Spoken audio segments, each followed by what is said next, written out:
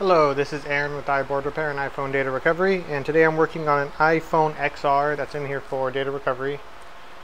It seems to just be flat dead. I didn't get much information on this phone other than they said it crashed. I'm not sure what they referred to, what that's referring to.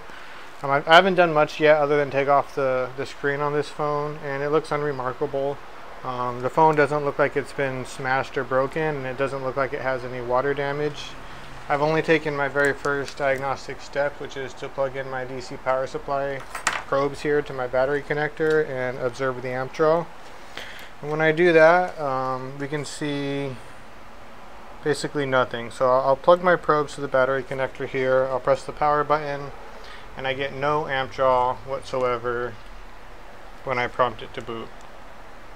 Oh, there it goes, it gave me a little bit. It's trying to, at least.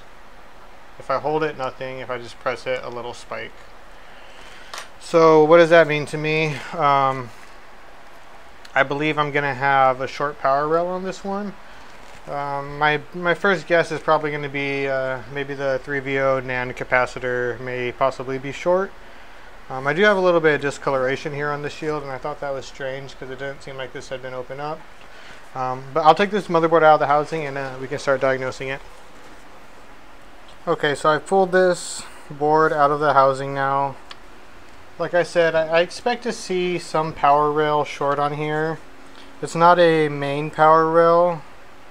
You know what? I do see a little bit of water damage. I see some corrosion right underneath here. Okay, so this was water damaged. It's not a lot of water damage, but it does look like it took a little bit. I see it right there. So here's my NAND chip.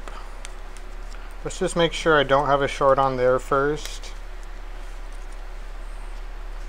But I believe I have some like 1V8 power lines right here, and that could also be causing this problem. I'll look at ZXW so I can see what lines I'm working with here.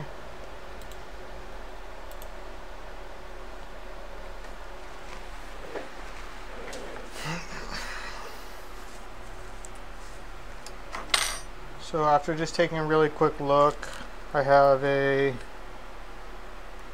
let's see, a 1V8 capacitor right here.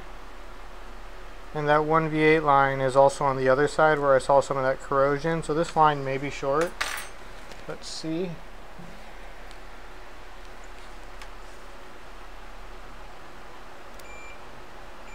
It is short.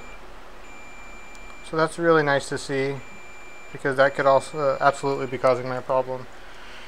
It's most likely going to be a shorted capacitor in this area by where we can see this corrosion, because that 1V8 line also goes under there. So I'm going to remove this shield.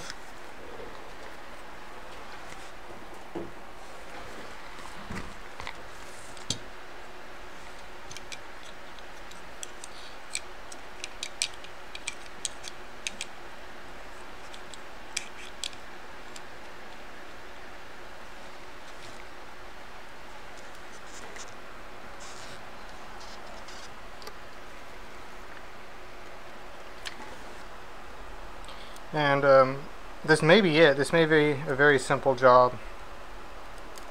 The jobs can be very fast when you know what you're looking for, when you can read the signs properly.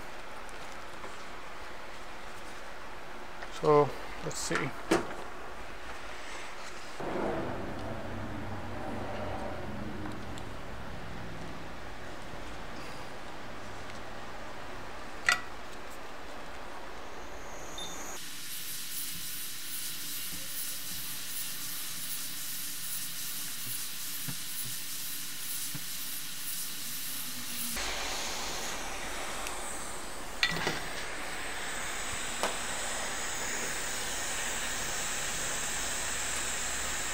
And yeah, there's my shorted capacitor.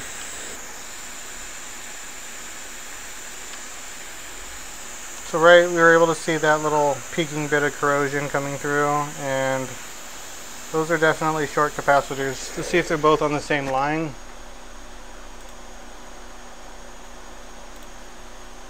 They are the 1V8 IO line. So that's an important line, and without that the phone will not boot. So this is great. I should be able to pull these capacitors up and the phone should boot right away after that.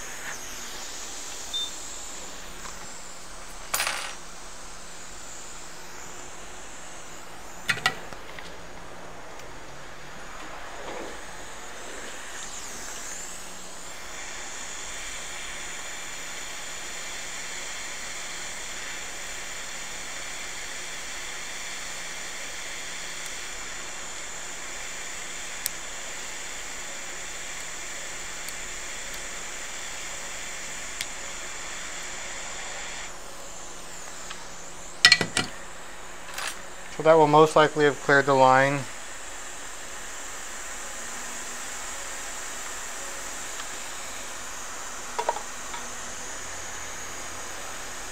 So I thought it was probably going to be a 3VO NAND capacitor, but these are 1V8 NAND capacitors. This line does more than power NAND, but it does also power NAND.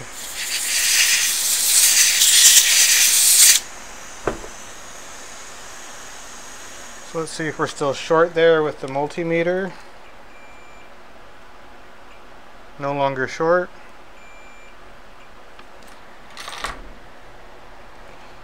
So now, when I test on my DC power supply, I should see a more normal boot sequence. So I will once again grab my DC power supply probes, connect them to the battery connector, and prompt this phone to boot. I believe this is my power button line, but let me double check that.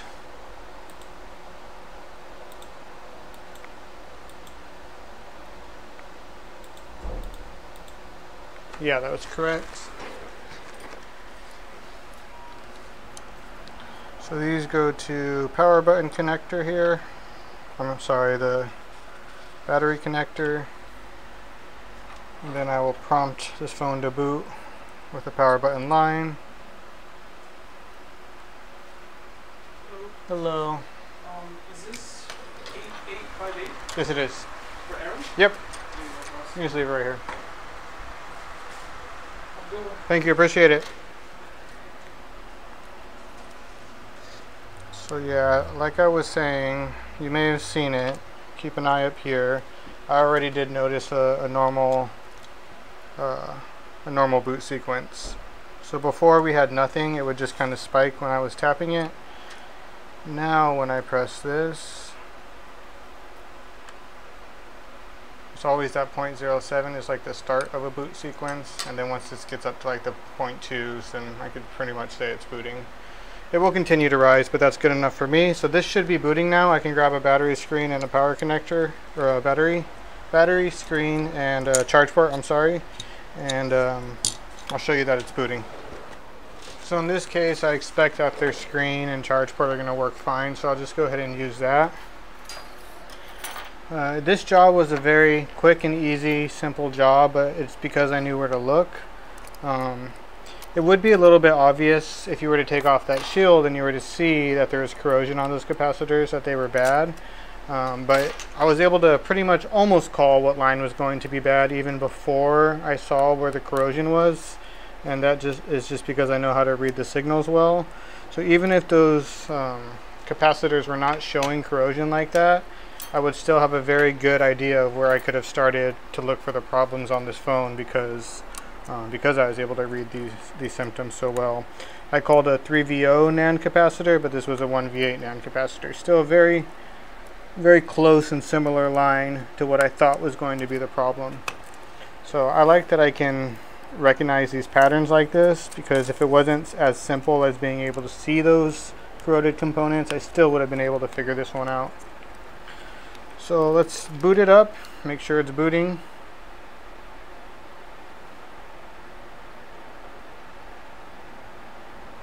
I'm not getting any image.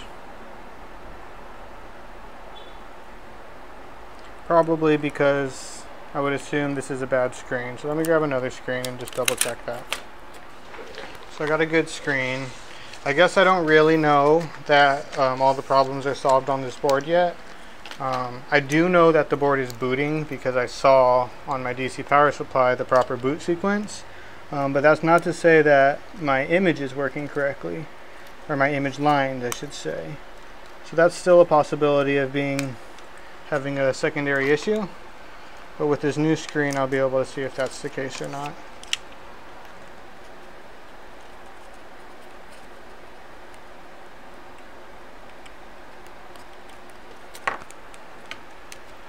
So now do we have an Apple logo? No Apple logo. So I'm going to plug it into the charge port and make sure I'm getting a proper amp draw from there.